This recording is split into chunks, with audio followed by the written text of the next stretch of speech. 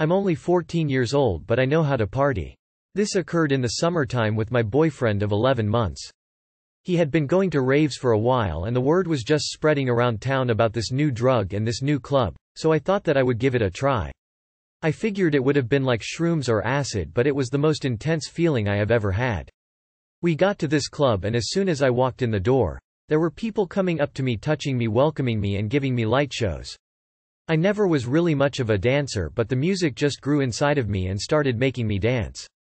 We just started buying them there and splitting them piece by piece until we were so wired that I just couldn't stop smiling and I was on top of the world.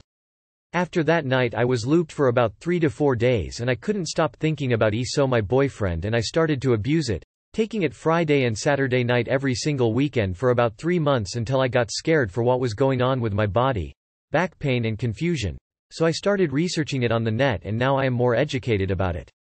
I haven't done it for about a month now, but we plan to stick to every now and then, for a treat whenever we go to raves. Ecstasy is the best drug I have ever done. I have made so many connections with people when our eyes meet and we're having a conversation and it feels as if our souls are talking to each other. I respect so many people now and love so many people not just because of rollin' with each other.